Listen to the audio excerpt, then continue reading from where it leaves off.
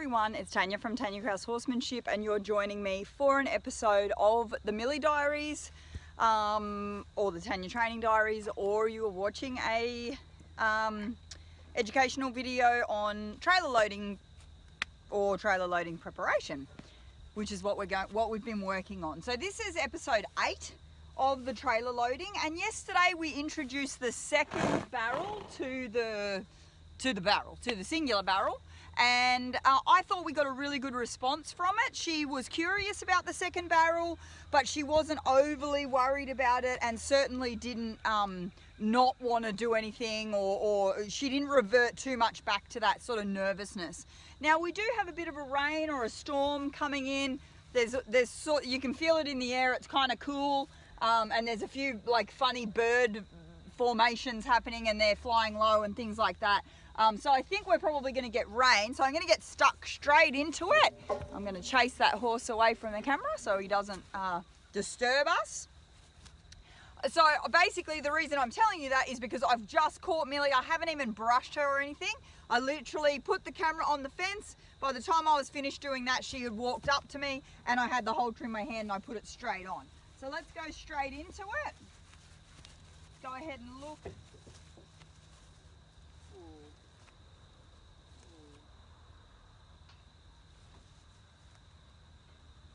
Now, I'm not trying to back her out of that. I actually want her to stand still.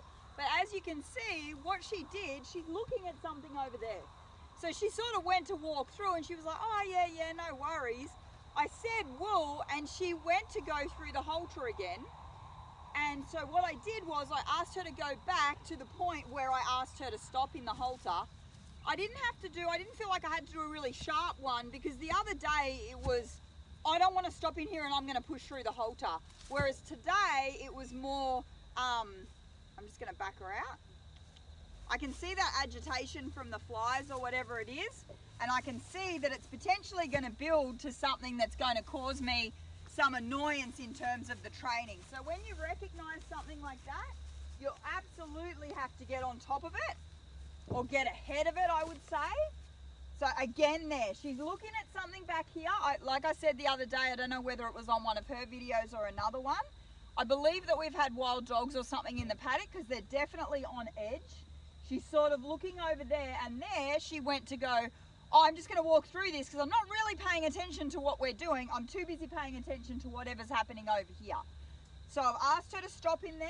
Now, as I was just saying, I can see that this flies, grass and everything agitation is about to cause me grief.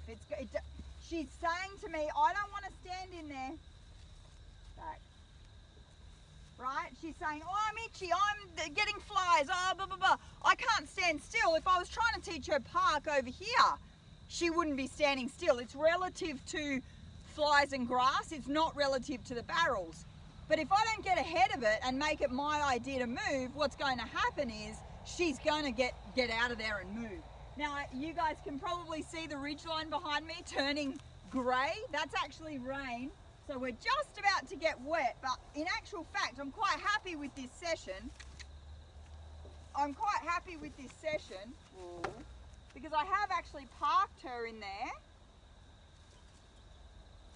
and I've backed her out both times.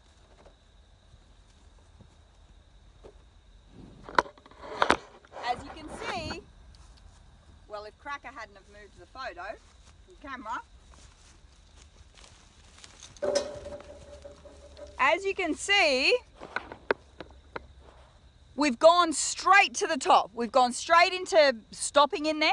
We've gone straight into backing. So no walk through, no stopping and walking out. We've gone straight into in, back, other direction, in, back, other direction, in, back. I'm going to do one more from the other direction, which is the direction she doesn't like, because it puts her back to the area in which she's sort of worried about. So I'm going to ask her to do it anyway. But as you can see there, I moved my body, good. She offered that stop. I moved my body to be in a position to block her if I needed to, and she saw that and she responded to that. But then she sort of went, oh, I think I want to try and do what you're asking me to do.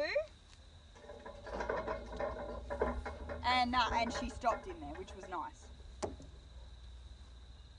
And there's the back up.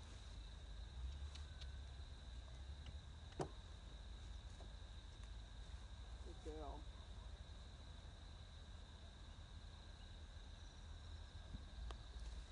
Now, not a hugely long session, but as I said at the start, and I wasn't saying it because there's definitely a funny feeling in the air. But I wasn't thinking that it was going to have an effect on Millie, and I'm not sure that the air's got an effect on them, although when it cools off a bit, they definitely get a little bit more reactive or whatever. But for whatever reason, she's being a little bit, you know, looky and reactive more than she normally would be. So I'm happy to leave it there. Because like I say, we accelerated like the expectation level. We went straight in, we backed straight out, so we've done no walkthroughs at all.